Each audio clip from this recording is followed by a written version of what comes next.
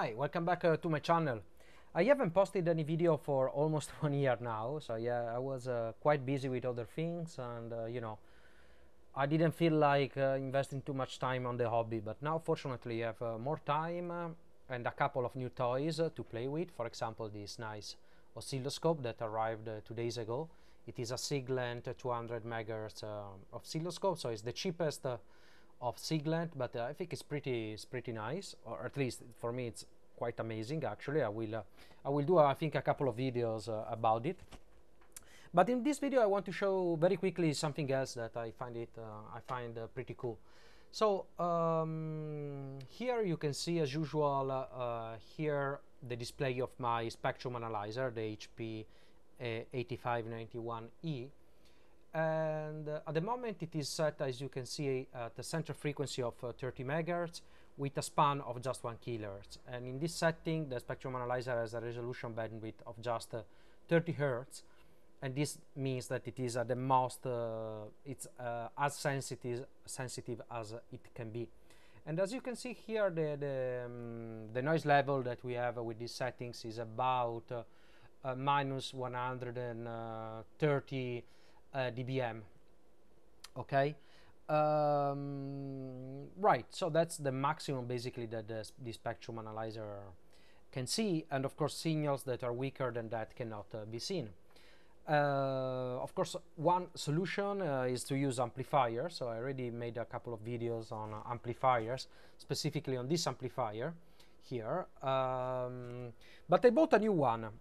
This amplifier here is I bought it for about 20 euros on eBay, and it is MiniCircuits ZFL-1000. So it's pretty nice, from 100 kilohertz to 1 gigahertz.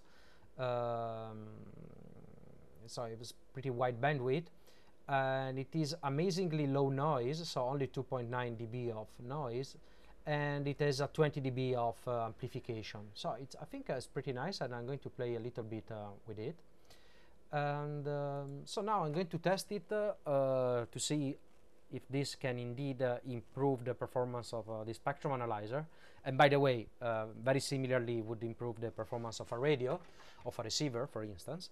So I'm going to generate a signal here, a very weak signal, and I'm going to make even more weaker by means of attenuators. So here I have a first attenuator set at the moment at minus 40 dBm. Sorry, dB of attenuation, and here I have 3 more attenuators, 20 dB, 20 dB, and 30. So this makes a minus 110 dB of attenuation, and the signal I'm going to generate there is only minus 20 dBm. So in total, I will generate a minus 130 dBm signal, which is pretty much at the current level of the noise floor of the spectrum analyzer. But I will amplify it using this new amplifier, and beside this I will send the output of the first stage of amplification to my HP amplifier, and then the result will go inside the spectrum analyzer. Okay, so I'm just going now to instruct the spectrum analyzer that there is an external amplification of 60 dB, so 20 plus 40. So let me do that. Okay, and then I'm going to turn on the amplifiers, so this here, and the MiniCircuits. I just turned on the power supply there. It works at 15 dBs, as you can see, and it consumes about 200 milliampere. All right. So as you can see, the noise floor has gone down significantly now. We are basically at minus 150, right? So we improved the situation by about 20 dB, which is quite amazing. And so let me now turn on the signal, so to see if we can see it. Let's see, and indeed it's there. So if I do a peak search, it's telling me exactly that we are at 30 megahertz at minus 130 dBm, more or less. Actually, it's very precise, the measurement. So in fact, I checked all these attenuators are very precise. And so it's pretty cool, really. The sensitivity of the spectrum analyzer has gone up a lot.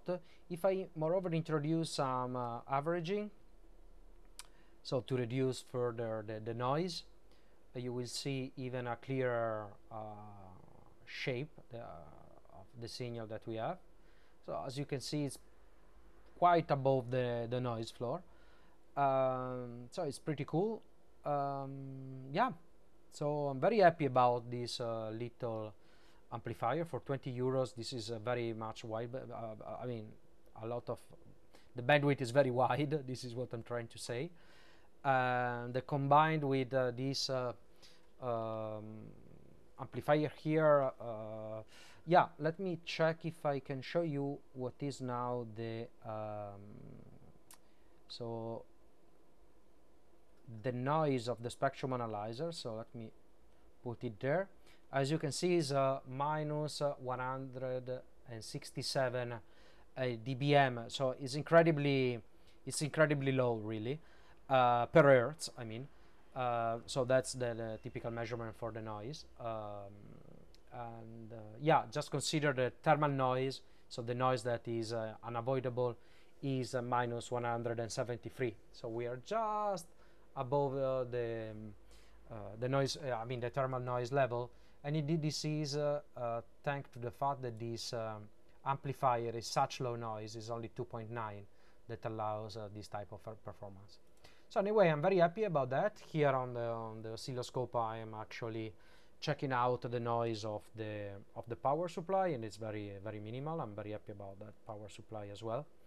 So anyway, it is nice to finally make a new video, and I will probably do